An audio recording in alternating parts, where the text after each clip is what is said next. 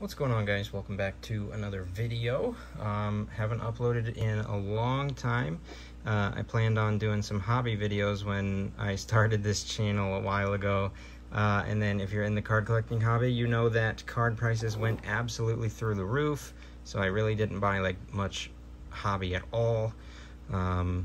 Prices seem to be calming down a little bit. I bought my first hobby box last week, which was 2022 Chronicles Draft, and needless to say, it was a super sweet box. I got a on-card autograph of Jalen Weidermeyer, another on-card autograph of Breece Hall, and then I got this really cool Trevor Lawrence out of 10.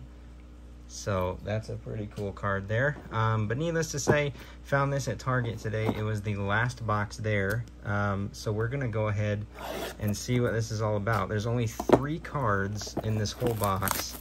You're going to get 2 autographs and 1 metal card, which is not actually a metal card. It's a card from Leaf Metal, which is essentially a hobby product.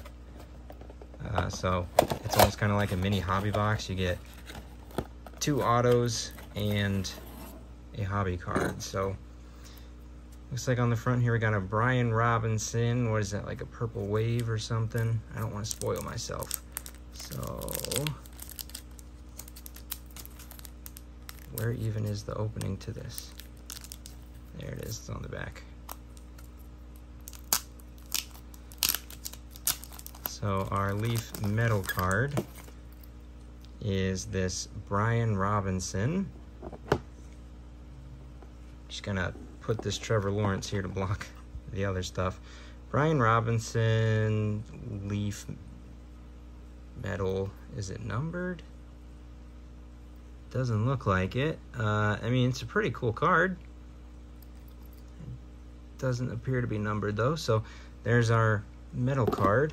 Our first autograph is a Jalen Jones. Not sure where he's at in the NFL right now.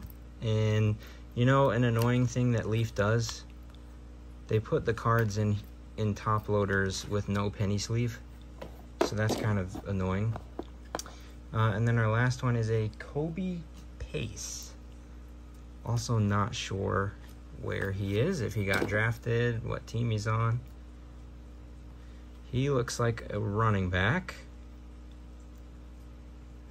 Yeah, he's a running back. And then what about this Jones? He is a defensive back. So yeah, not entirely sure if those 2 guys even got drafted or where they're at right now. Brian Robinson. So this card they sleeved up. They sleeve up the metal card.